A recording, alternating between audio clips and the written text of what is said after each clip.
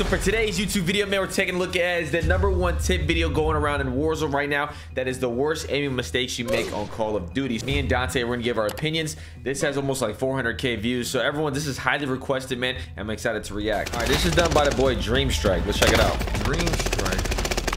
Aiming in Warzone is hard.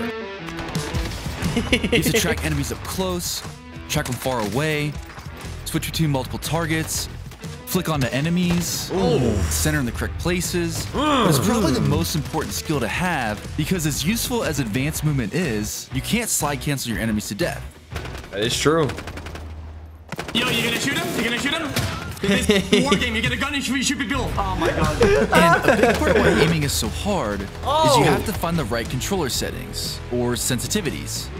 Your sensitivity basically controls how responsive your crosshair is when you move your thumbstick.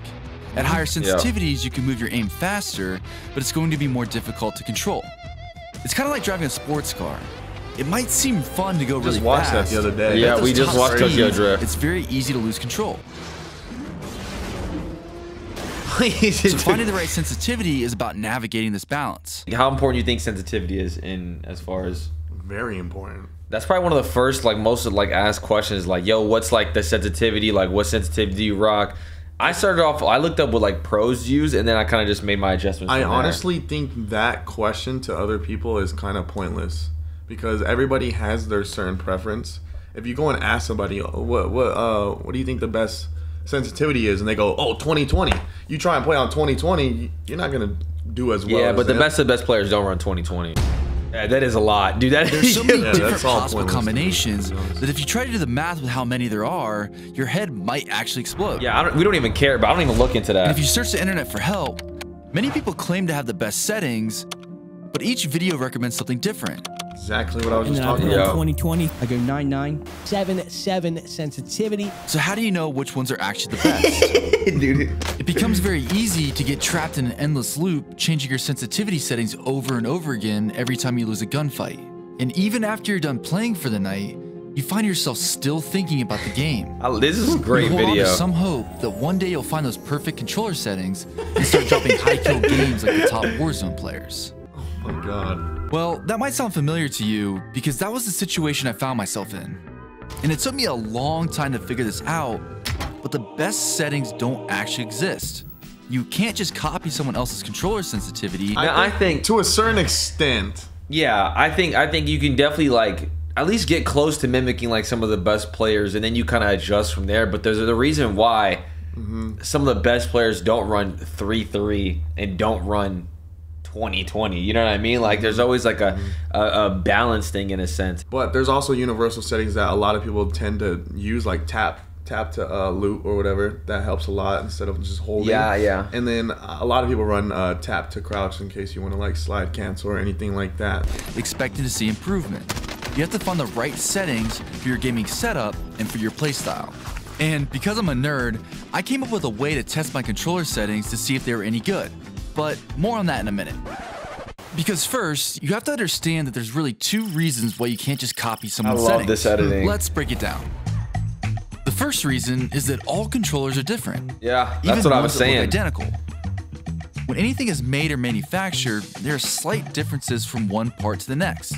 So the analog sticks in one controller might feel looser or tighter compared to an identical controller. Yeah, I run a Scuff Impact. You rock a. I run the Pro, and I guarantee it's like it feels different as far as sensitivity on those two controllers. So it definitely is controller based for sure, in my opinion, on that part. Looser analog sticks will make you feel like you're playing on a higher sensitivity than what you actually are. And the differences can also be more extreme. Some players prefer to use taller thumbsticks. Yeah, that's me. That's me. That's legit me, bro. That's why I legit use a taller thumbstick on my right aiming. So I have I adjust my sensitivity to that. You know what I mean? So. And both these things will drastically change the feel of your aim because for a given force exerted by your thumb, the torque will be higher. Yeah, that was too much. Shut up, nerd. Yeah. The science isn't really important. What is important is that every controller is different. And now for the other factor. I thought he was going to go into the math. All that. Or, well, actually your thumb. Just like any other skill, some people will be able to control their aim at higher sensitivities better than others naturally. or because they have more time to devote to improving their skill. Do something was a which no beam. gamer has done before. Some people also like to play more Touch aggressive, grass. so they might gravitate towards a higher sensitivity, while others like to play more tactical, so a lower sense may be better for them. Yep. The important thing is that we're all different and play different, so you have to find the right sense for you. But how do we do that? Well, we practice our centering. Now, I feel like centering is this mystical word that the top players talk about, but it's widely misunderstood within the COD community. And this is partially due to people having slightly different definitions of the word. But the easiest way to think about it is that it's your crosshair placement while you aren't aimed down sight.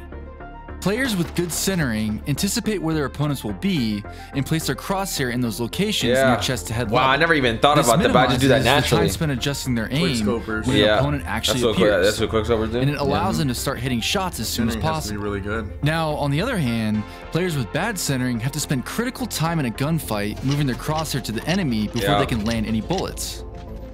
They typically aim at the ground or sky when running around the map, which really doesn't make any sense because an enemy isn't going to appear from either of those locations. That's why I'll sit there and like I'll be slide canceling, but I'll be like pre-aiming a certain spot, like just because I'm anticipating someone to peek it. Like, And if they do, well, it's a hacker.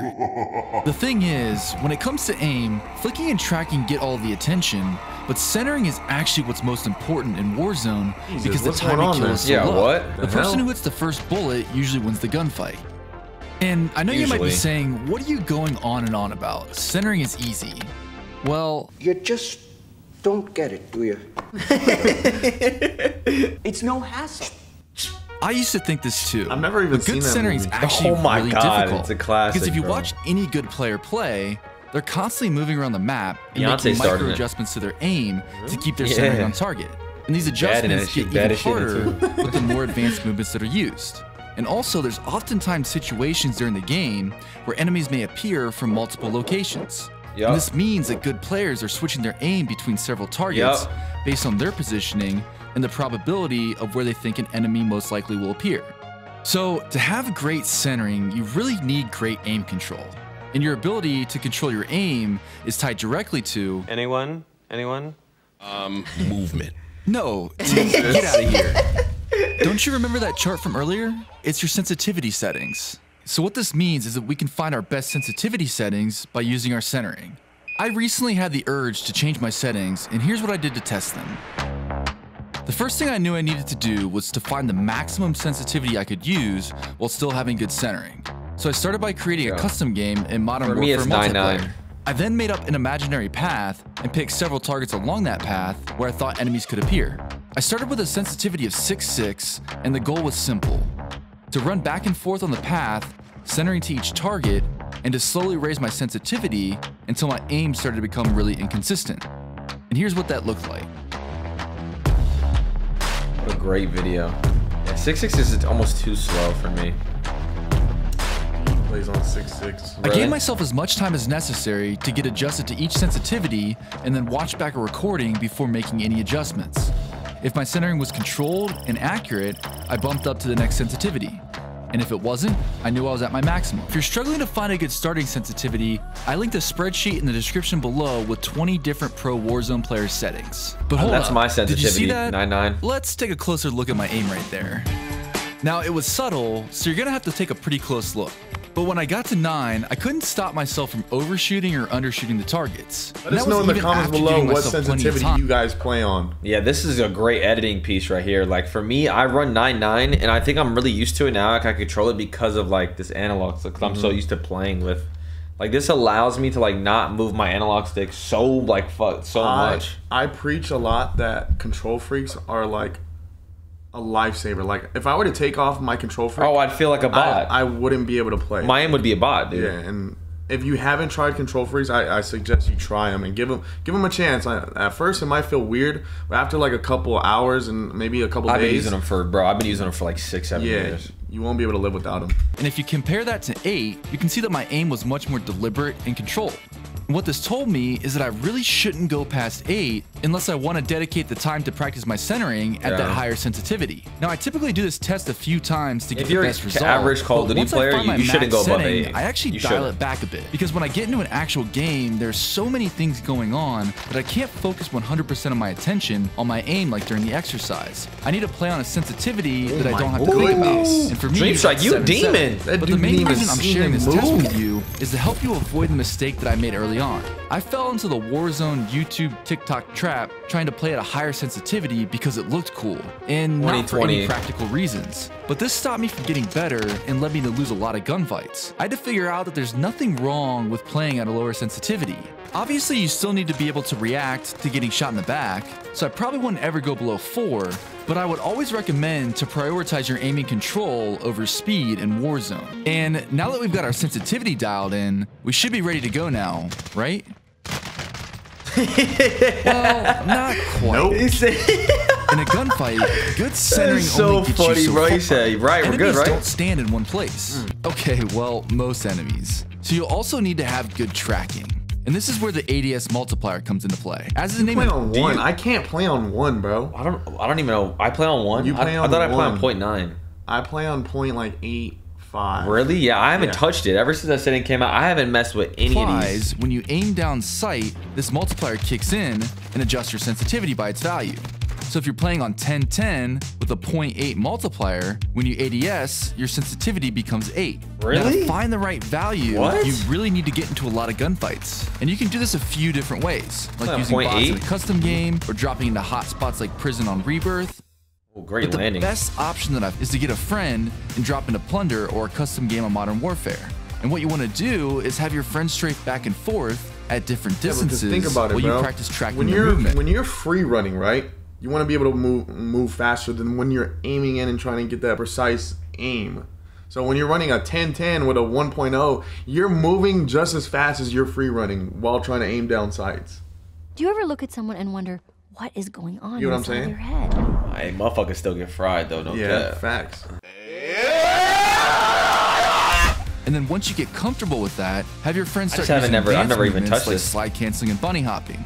And then through trial and error, you'll want to adjust your ADS multiplier until your tracking feels really consistent. Yeah, that's the biggest thing is a lot of people, like not that's so good of players, they'll be just running but not pre-aiming anything or like centering on anything, you know what I'm saying? And they always usually lose it because of someone peaks. That's why when you're a good player, people always ask, why do you guys just slide cancel all the time? Like, why are you running on the map just slide canceling? Why? You were just like trying to stay active, you know what I mean? It's easier for people to hit just a running object than someone sliding and jumping and all that. Yeah. So if you can dodge a couple bullets when you're running around the map, do your eyes go different directions on? Of course. Yeah, I'm always looking at different things as far as like where people are peaking, but a lot of times I'm on the mini map trying to see like where everyone's at. But yeah, usually if I'm in like a city, I'm always looking like different windows and shit. Everywhere, bro. Even if your character's running straight. Yeah, I'm looking. Yeah, I'm looking everywhere. Yeah. If you take away one thing from this video, it's that centering helps you find your best controller sensitivity, and tracking helps you dial in your ADS multiplier.